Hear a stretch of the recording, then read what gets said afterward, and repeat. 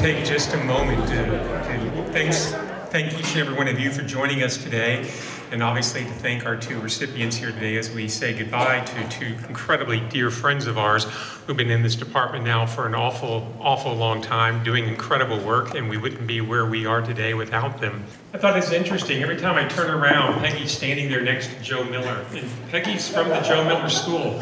And what I mean by that is, can you name other folks who have done the following?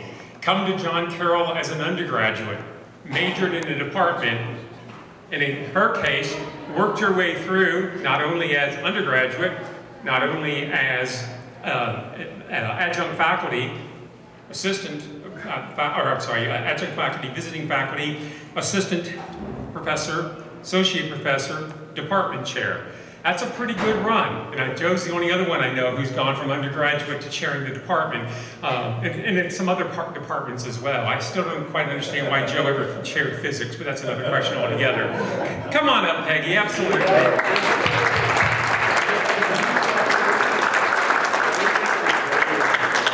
I'm wherever you want to be. Okay. But tremendous accomplishments here at every level. I mean, Peggy, for example, is the Clickio Award winner, so you know she's amazing in the classroom. Taught 28 different courses for us, even more preps than Bob, which I didn't think was possible. Right? And a lot of folks are talking about what a great place the comm department is in right now, how we're moving forward, all kinds of innovations that are going on, etc. Peggy laid the groundwork for everything that we're doing right now and deserves tremendous credit for all of the accommodations that are going on there, the growth.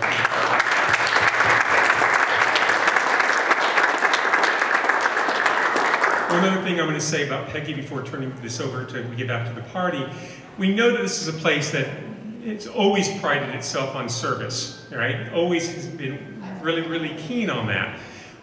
But you may not know that before she came back to the comm department, she was heading our service division over here, where her sister Feely now is.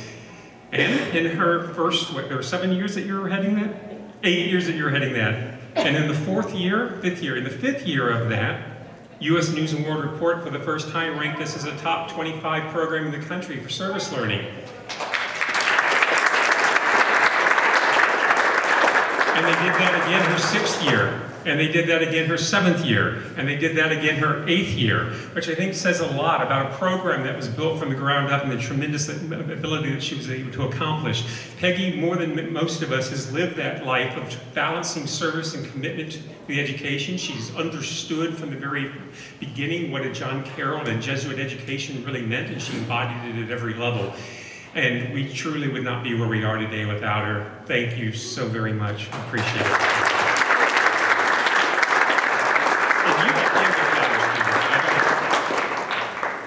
Actually, I'm going to let you pick, since he walked away with an Oscar. I'm going to There you go, thanks. And thank you.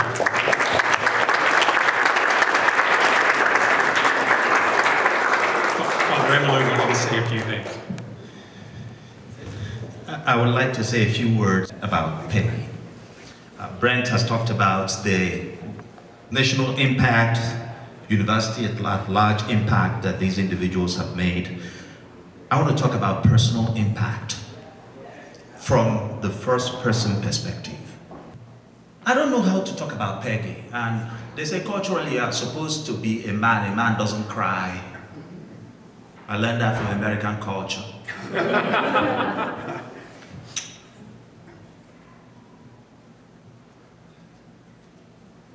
There was a time in my discernment process when I wasn't sure. I don't think I would have been here today if not Peggy. Peggy had a personal impact in my life. Peggy, I still hold that sheet of paper you gave me during one of those reviews. I still hold it. What does the paper say? No.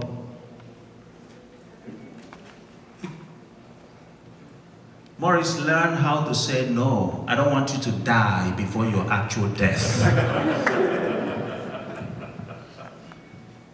Service. Yes, there will be more time for service, but I want to make sure you are okay and healthy and enjoy this experience. Peggy would always step in and say, Morris, what do you need? How can I make it better? When I'm talking with Peggy, Peggy is not looking at just what I'm saying, looking at my emotion as a new faculty member. Peggy always had my back as a new faculty member. Peggy was there every step of the way. When I heard the news, I said a bad word I never learned how to say until I came to America. But Peggy, I want you to know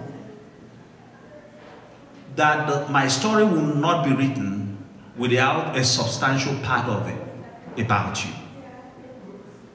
And I'm not speaking only about me. Other students that you impacted. Too serviceable to a fault. You gave it all. And the fruits live on. Thank you.